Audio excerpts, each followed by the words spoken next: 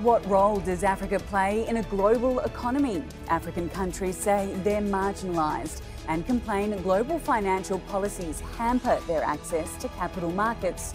So what should be done to integrate the continent into the world economy? This is Inside Story.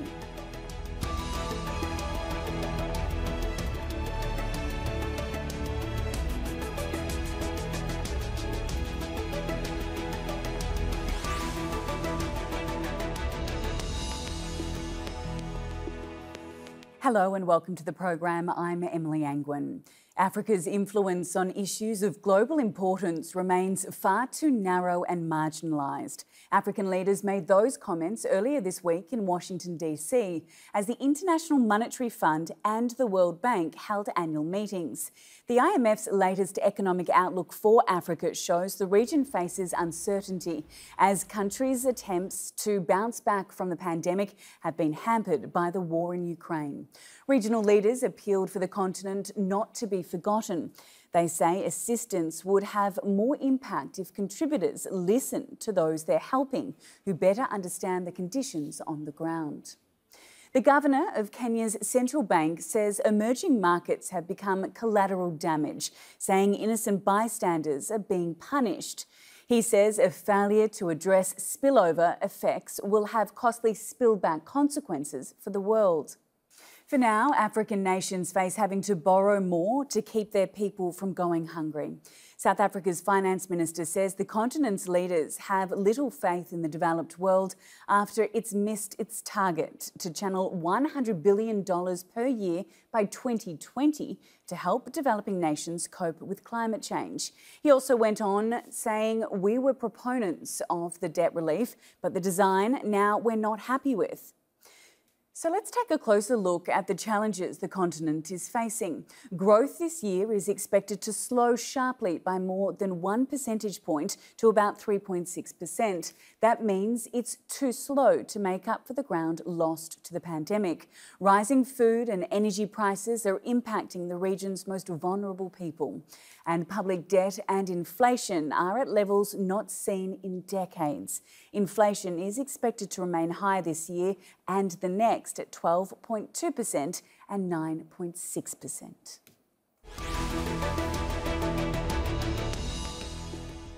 Okay, let's bring in our guests from Dakar. We have Daouda Sembene, a distinguished non-resident fellow at the Centre for Global Development and former executive director at the International Monetary Fund. From Rabat, we have Abdelmalek Alaoui. He is an economist and CEO and founder of GeupardGroup. Gentlemen, thanks so much for being on the program. Daouda, I'll start with you. Can we talk about an African economy so broadly when it contains 54 countries, which is so diverse? Yes, thank you very much for having us. Yes, indeed, you're right that there is a lot of heterogeneity among African economies. You're talking about 54 countries with 54 different circumstances. But at the same time, there are countries that are facing the same global challenges that every other economy around the world is facing, whether you're talking about the high food and energy prices, whether you're talking about high inflation or actually the impact of high inflation on food security. So we're talking also about the impact of climate change. I think all of those African economies are facing those same issues coming straight from the pandemic. So which means that I guess they need some policy solutions that are very much tailored to their circumstances.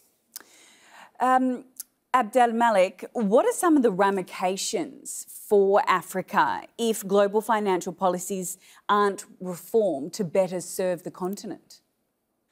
Well, actually, you know, Africa, as you mentioned, is very diverse. We Africans only become Africans after the quarterfinals of the World Cup, really. But before that, we are Moroccans, Algerians, from Senegal, and we have different issues that are at stake. But the issue of financing the development of Africa is at the center of the global conversation, because it is in Africa that you will find the raw materials for the ecological transition. Everything that you have inside your phone is located in Africa. If you want extractive industries for the future, they are in Africa. But our continent is underfunded.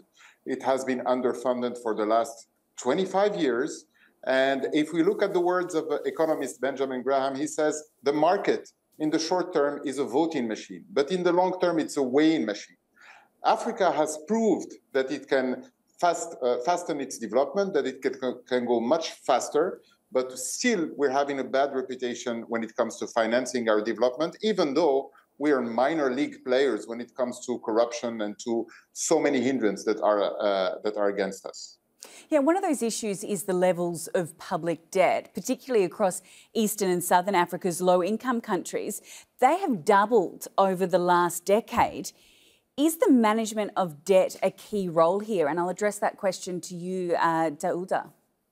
Yes, indeed, you're right that I think since for the past several years, there has been actually a huge build-up in debt in many countries. And that's not just in Africa, it's actually all around the world. But in particular, in Africa in particular, there has been actually quite a strong build-up of debt in some countries as they try to respond to the pandemic crisis, as they try also to respond to legitimate need in building infrastructure and also responding to the demand from the population. What it has done, it has actually created a situation where many low-income countries in Africa are now in what the IMF call high risk of debt distress, or in actually debt distress. So what it means is, I guess, African policymakers, but also in a partnership with the international community, needs to come up with solutions. Why? Because I think if you look at actually the reason why debt has increased in many African countries, it is to respond to a global challenge, which was the pandemic, but also to make sure that they respond to the need for addressing climate change. Those are what we economists would call global public goods. And when we are talking about global public goods, we are talking about actually shared responsibilities between national authorities and global authorities. So what I'm saying here is, with that debt buildup, I think there is a responsibility, primary responsibility from African countries to find solutions, but it's a shared responsibility with the global community. So what it means is, for those countries that are not necessarily in debt distress, they need to be able to borrow in affordable terms. And I think this is the responsibility of the African government to make sure that they do have the right condition to do so. But at the same time, also the global community needs to make sure that African countries and low-income countries in general from around the world can really have access to an adequate level of borrowing, but also at in affordable conditions. Now, for those countries that are already in debt distress, those with very much high level of debt, they need to be able to restructure their debt. And I think the international community, starting with the G20, has actually come up with a common debt framework. Unfortunately, the problem is, so far, the three countries that are from Africa that apply for it have not been able so far to get actually a resolution of their these countries, but also for any other countries that might be in similar situation. Let's look at some of Africa's larger economies now, the likes of Nigeria, South Africa and Morocco. Abdelmalek, you're in Rabat in Morocco. What role does that country play in the economic situation across the continent? Well, in a nutshell, Morocco has been pursuing a very strong African agenda under the leadership of His Majesty the King Mohammed VI, because after the financial crisis of 2008, our traditional partners, which were Europe, had very, very slow growth rate. Today, I can tell you that Morocco is the second largest investor in Africa and the first investor in West Africa. But this is very important because we witness that the conversation is changing completely. If you just look at last week, which country received a warning from the IMF? It was the UK. It was not an African country. So there is a momentum for large economies and African countries that want to act as catalysts and hubs for exchanges between Europe, the US, and Southeast Asia, to be in a place where they can broker the global economic conversation and be able to be a catalyst for the development of Africa. This is the ambition of Morocco. In Morocco, we have a king with a vision and we are a kingdom with a plan. And in our plan, Africa is on top of the priorities. Let's bring in our guest now from Washington, D.C. We have Pierre Tan-chou, a Senior Director at ASG's Africa practice, where he advises clients on trade, investment and governance on the continent. Pierre, thanks so much for being on the program. I wanted to ask you about the informal economy in Africa, and if you can firstly explain to our audience what the informal economy is and how that makes up nearly 83% of employment in Africa, and what impact that informal economy has on policy making. Well, thanks for having me on. You've essentially said it all, the importance of the informal economy and the development of the continent. I mean, many times economists, when they talk about how Africa is going to move forward, they talk about boosting production, manufacturing, infrastructure, and some of the larger projects, which is right. But the informal economy is really the number one employer on the continent. It is the way African citizens themselves are able to meet their economic needs. I mean, we're talking about from the mom and pop shop in the market all the way to maybe smaller entrepreneurs, but that are on the verge of breaking into the middle class of the continent. So the emergence and the importance of the informal economy is not lost on a lot of African policymakers. But to be quite honest, sometimes what makes the most splash, not only to voters, but to the international communities, are bigger projects on a larger scale. So while it is absolutely important for policymakers to look at the informal economy and ways to help boost its efficacy, it's not always the number one priority to African policymakers, and it absolutely should. I noticed, Daouda, you were nodding there. Did you want to contribute? Yes, I was actually last week in Washington attending the annual meeting of the IMF and the World Bank. And I think right now at this stage, we're talking about a situation where not only African economies, but the global economy is under stress because of the growing level of debt, because of the shocks that are emanating from the war in Ukraine, because of the shocks that are emanating from the environment, the climate change, and in Africa also because of security crisis in some countries. So all of that requires that the international community and African policymakers do their best to mobilize both domestic and resources from the international economy. So when we talk about the domestic resources, we are talking about making sure that everyone in the country be able to contribute to a fair share of the revenue that are needed to respond to the need of the population, of course, depending on how high their revenue is and also how rich they are. And I think the issue that we certainly face also is how we can make sure that while we do so, we find innovative instruments to do so. Let me give you one example, for instance. I think during the annual meeting last week, it had been a lot of questions about what the SDR allocation that the IMF did. As you recall, it was $650 billion that were allocated to the 190 members of the IMF. And out of that amount, Africa only got 33 billion out of it. And I think after that, knowing that this wasn't enough to respond to the need of Africa, the international community, through the G20, committed to reallocate up to 100 billion. At this stage, it's not yet actually, that commitment has not been fulfilled yet, although there has been some account necessarily available yet. They would go through the IMF, but I believe also African countries would gain from having some of those resources actually channeled through the African Development Bank so that they can also be able to, based on their leveraging effect, which means that actually from every $1 that you would give them, they can multiply it by many, as much as 4, to be able to lend to SMEs and other low-income or low small businesses. Yes, and just to reiterate what Daouda just said, of the IMF's $650 billion global allocation in special drawing rights, only $33 billion, which is just 5%, was allocated to Africa. Abdelmalek, if I can address this question to you, and it's slightly of a different topic. China has become a key political and economic power in the continent. Where does Beijing come in all of this? Well, I was wondering when you were going to pronounce the name China, because our traditional partners, the US and Europe, are always talking about China's involvement in Africa. But we have to say that we in Africa are pragmatists, because when it comes to Africa's development, the world has to understand that failure is not an option, because it will be a global failure. Every year, 14 million young Africans enter the job market, and only 7 million of those 14 million enter the formal sector.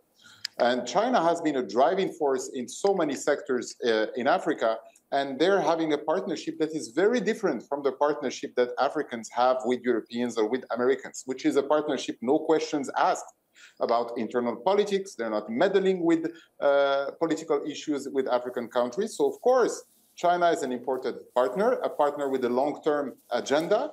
And the Chinese are investing heavily in agriculture, in tech, and it's normal that there is this competition. But I have to say, we as Africans are agnostic. We want to work with every country, every superpower that is sharing our ambition to develop the continent. Pierre, I noticed you were nodding profusely there. What did you want to add to the conversation? No, I agree with my esteemed panelists that there has been a lot of conversation around Chinese investment in the Chinese role. I'll just paraphrase something I heard that the Director General of the WTO say, Dr. Ngozi Okonjo-Iweala, where she was essentially comparing Africa to a young, beautiful bride, and it's okay to have many different suitors, and essentially going to the suitor that fits her needs the most. So I'm in full agreement in the fact that the continent needs to deal with whoever sees it as a partner. Whether or not China has a vision of the continent, I think that's another part of the debate. But at the end of the day, it should certainly not preclude African countries from diversifying their partnership pool, as long as those partnerships are beneficial to the African people. I think it's just interesting we're talking about China as well in kind of the debt relief and debt solution part of the equation, because yes, we have heard the role of China and how much debt it holds. But one thing we're forgetting is private lenders, including bondholders and oil traders, really hold 35%. Western private lenders hold 35% of African external debts, and up to only 13% or 12% of the Chinese debt. And the average interest rate on debt payment owed to China in last year was 2.7%, whereas for non-Chinese private debt holders, it was 5%. So you do need to have a shift in only focusing on the Chinese lending, especially as we talk about debt relief, but also talk about the private lenders who can play a bigger role. There really won't be any debt relief and solution to debt that the African countries are facing right now if the whole landscape, the whole universe of debt lenders is not involved, not just the Chinese. Let's move away then from China and look at the continent as a whole and the African Continental Free Trade Area. Pierre, I'll direct this question to you. What is it? Explain that to our audience. And why is it so beneficial for the continent that it works? I think the African Free Trade Continental Area, I think, is one of the biggest fiscal and trade development that we have seen in this side of the century, to be quite honest, because it creates the largest free trade area in the world at the moment. Only competing is the WTO, which encapsulates the whole world, and essentially is an attempt by African states to harmonize regulatory frameworks, to harmonize laws that will allow intra-Africa trade, as we call it, and facilitate the movement of goods and people through the borders of different African states. As you will know, contrary to what some people still believe in the Western part of the world, Africa is not a country. It is made up of many different countries with many different profiles and economic opportunities as well. So the idea is in their own segmented and fragmented way that they are set up right now, African countries, they won't be able to compete on the global stage compared to some of the other trade blocs like the European Union, for example. So the idea is to harmonize and make the African continent one big trade bloc that would not only give it muscle on the global stage, but most importantly, and this is really the number one driver of the AFCFTA, is to drive local development, to drive local entrepreneurship, local consumption, local manufacturing, local production. All of the things that we've seen have made other parts of the world grow. You look at the Chinese example, you look at other countries in Asia like South Korea, or you look again at the European Union. All of these blocks have really been created and have developed through the production of the local and consumption of the local goods. So that's what the AFCFTA is trying to do, harmonize not only at a regulatory level, but also at a developmental level, harmonize African goals and essentially boost the economic prospects of African citizens. Speaking of resources, African countries have massive natural resources that they can tap into, and I'm conscious that we're running short of time. So, Abdelmalek, I'll address this to you. How can big African hubs like Morocco help shore up the leverage for the continent in the context where natural resources are badly needed, especially as a result of the Ukraine war? I mean, that's a big issue. And in Morocco, as you know, we're the world's largest producer of phosphate, so we have a direct impact on agriculture. And the key is very simple. We need to go up in the industrialization ladder, and we need to fill in all those gaps and enable local manufacturing. And for this, we need investment. That's the absolute center point of every development attempt in trying to create those hubs. The second thing is that we Africans have to work better on the ease of doing business. We have to fight brain drain because there are key issues. And in that point, I mean, I would like to stress out something very important, that we as Africans and as Moroccans were particularly shocked by the declarations of the head of the external relations of the EU, Josep Borrell, who said 2 days ago that in Europe they succeeded in creating a garden and they are now surrounded by the jungle. And they're afraid that the jungle might take over this garden. But he forgot one thing. The elephant in the room is that Europe and the US are taking our resources and the most important resource, which is our talents. They're preventing illegal migrations, but they are easing the brain drain and talents to go. So in Africa, we need a global initiative to retain our talents so we can have industries that are talent-based, flourish, and help us develop more industrial sectors and have those clusters with ecosystems in industry, in automotive, in cars, in all industries that are not affected by the fourth industrial revolution, which is destroying blue-collar and white-collar jobs. But we need to take this to another level. We need a new global conversation with Europe, with the US, in order to address this talent question. Daouda, we only have 1 minute left, so I'll leave the final response to you. We've been talking about the ramifications for Africa, but what are the ramifications for other parts of the world if global financial policies aren't reformed to better serve African countries? And if you allow me actually to quickly contribute to what has just been said, we started talking about the global challenges. We started this discussion talking about the global challenges facing the global economy, but also facing Africa. And now we are talking about all of those opportunities that Africa has to offer, about the free trade area, the natural resources that you talked about. I could also talk about the growing middle class, which the African Development Bank estimated it has tripled between 1980 and 2010. So all of that actually show that Africa actually has a lot to leverage on. But for that to happen, I think the global financial system has to be ready to support Africa, but also other regions that are in similar situation. And for that, the multilateral development bank has a big role to play, particularly the World Bank. And I think the recent report that was commissioned by the G20, which actually required the multilateral development bank in general to increase their capacity to mobilize more private capital, should be actually given the right follow-up so that I guess Africa and other developing countries in general and emerging market economies can benefit a lot from their lending capacity. Plenty of moving parts to this issue. Gentlemen, thank you so much for your time, your insights and your passion. Thanks to our guests, Daouda, Sembene, Abdelmalek, Alaoui and Pierre Tan-chou.